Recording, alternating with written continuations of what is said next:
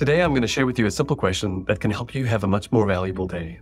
Many of the people that I work with, myself included, want to make a difference in the world. And we know that that's going to take some hard work, and we often show up most days ready to do hard work. But unfortunately, doing hard work or effortful work that feels hard isn't necessarily the same as creating value. So if we can't just think that we've had a good day because we've worked really hard or put in a lot of hours, how can we think about it?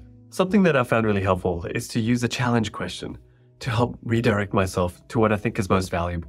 It started out initially just asking myself in the morning, how can I create the value that I or the organization needs, not in 8 hours, but in 6 hours?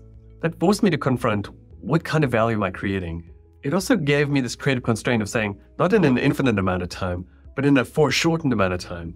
This really forced me to narrow down my focus and think about what is it that I truly prioritize for this organization or for myself or this project that I want to move forward. And then I extended it. I said, how can I create the value I or this organization need in the next 4 hours? Now I'm starting to feel some pressure. I really need to know that I understand the question of what's the value that I'm creating. The natural end to this, of course, is how can I create the value that I or this organization need in the next hour? I found this to be an incredibly helpful question that I start many days with. Is this really helpful? I mean, you can't do this on most days, right? Many of the projects that you're going to be involved in are complex or rely on others, and you can't really do everything you need to get done in the single hours. How can it be helpful? It's really helpful for two reasons. One is that it forces you to think about value and not time. That's going to be incredibly helpful for you in structuring your day. And the second thing is that it forces you to rank and prioritize what you think is most valuable.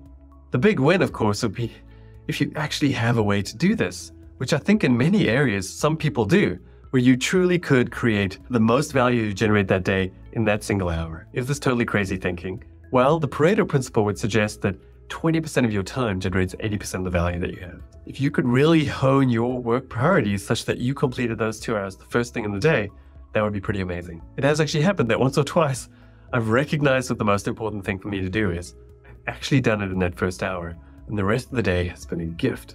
Just a warning, this is really hard.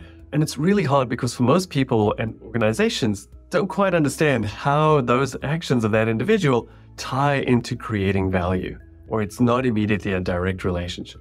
In these two settings, it's really worth having yourself forced to have this conversation or create the mapping by which your indirect actions actually contribute to value. I worked in a number of organizations in which we didn't do this. We didn't accurately tie for the developers how the work that they did was directly tied to the outcomes of improving the care of patients or financial outcomes of the company. And that meant that it was a lot harder to motivate them despite working in a very meaningful organization. It was often true then that there were many days in which I was able to get the best part of the value for that day done within the first hour.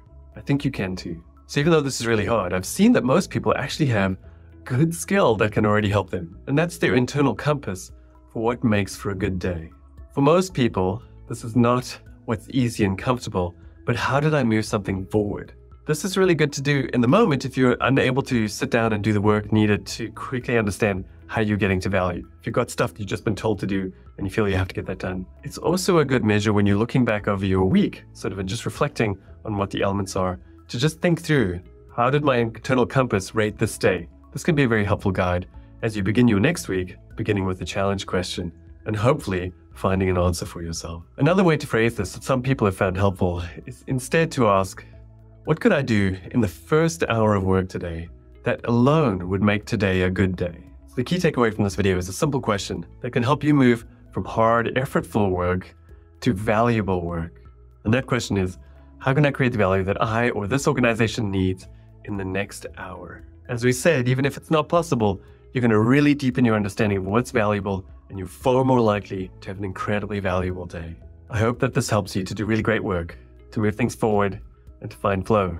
If you're interested in more, join a cohort or subscribe to our newsletter. Bye.